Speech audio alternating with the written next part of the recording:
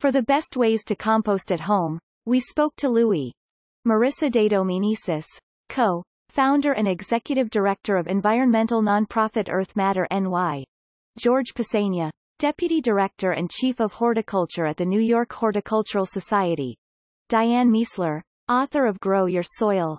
Sandy Nurse, founder and co-director of BK Rot, a service that collects businesses' food waste for composting. And Jeffrey Yorzyk, associate director of sustainability at the meal kit company, HelloFresh.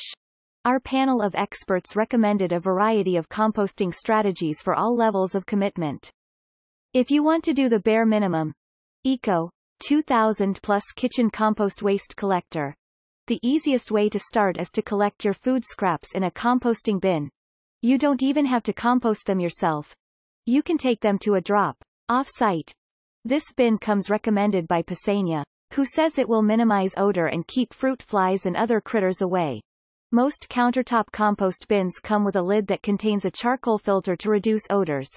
These can be restocked online or at most local hardware stores. BioBag 48, count 3, gallon compostable bags.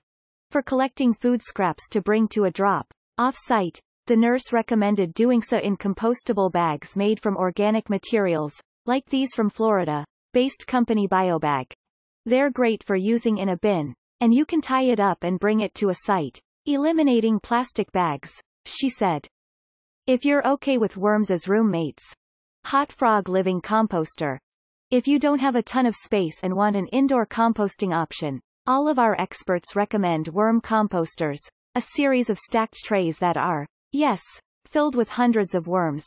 Feed your food scraps to those worms, Louie says, and the worms poop out your compost. Once one tray gets full, you can add another as the worms climb vertically, she says.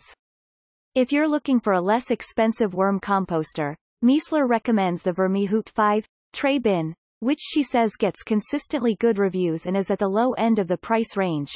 Although she warns that worm bins require some simple maintenance to keep them thriving and odorless, Miessler points out that it truly is simple maintenance. Adding shredded newspapers and kitchen waste. Plus, she says, the final product, rich compost writhing with red worms, brings joy to most gardeners.